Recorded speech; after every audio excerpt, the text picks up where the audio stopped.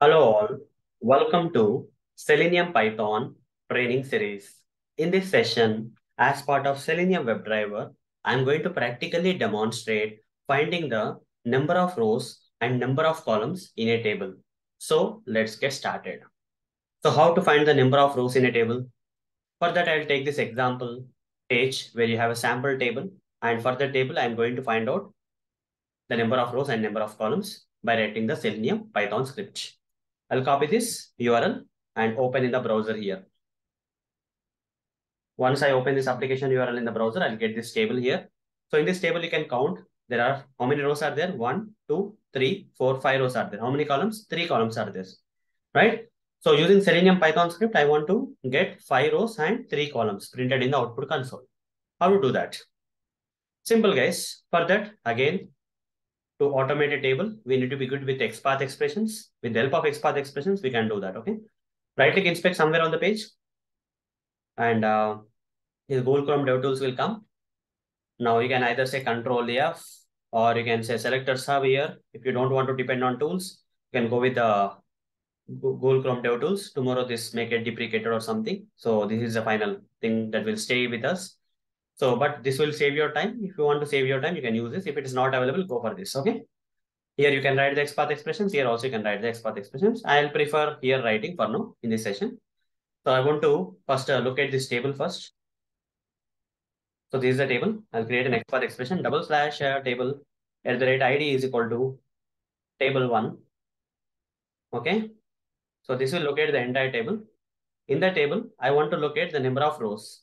Simply, I'll say under this table, how many rows are there? TR tag will be there for the rows. I'll simply say /TR, press enter. You see, the count 5 is coming already, right? The 5 rows. This will return you the number of rows. Copy this.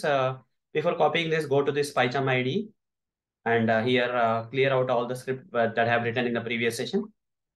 So here we have opened the Chrome browser, we have maximized the browser window, and here we have opened this application URL where the table is available, right? On this application URL, the table is available. After going there, now I have created this XPath expression, which is returning you the number of rows. I'll copy this XPath expression and here go to this PyCharm ID, here write it down, private dot find elements by dot XPath, give the XPath expression, which is returning you that 5 rows, okay?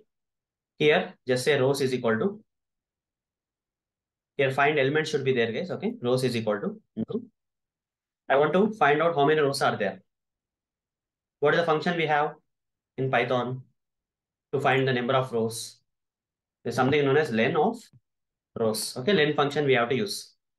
If you give this rows to as a argument to this len function, this will return you the number of rows. That rows I'm going to print it out, okay? I'm going to print it out. Run the script. After that, quit the browser once. Driver.quit. Now run the script. The 5 should be printed in the output. The number of rows, 5 should be printed in the output console. Okay, let it open. Okay, number 5. That means how many rows are there? 5 rows are there. Similarly, if I have to find the number of columns, okay, if I have to find the number of columns, here I have to update this XPath expression. So how to find the number of columns here? You have to give another, okay, another XPath expression. The table is same. And under that, number of columns is equal to number of table headings, right? How many table headings are there? 3. They have the TH tags. So here I'll give /TH. How many table headings are being written? 3. That means number of columns is 3 only. Copy this XPath expression, come back here and paste it here. Okay, it is columns now. It's now no more rows, it's columns. And again, use the same len function. Len function belongs to the lister. Here, list of columns are being written. I want to find the how many columns are there. Using the len function of the list, I can find it out. Okay, the same with the number of rows also. Print of len of columns. It will return you. It should retrieve 3 and print in the output console. It should print 3 in the output console because number of columns are 3. So let's see, you see number of columns. This is how, guys, programmatically by using Selenium Python script with the help of XPath expressions, we can find out how many rows are there in the table and also how many columns are there in the table. So that's all for this session. See you in the next session. Thank you. Bye-bye.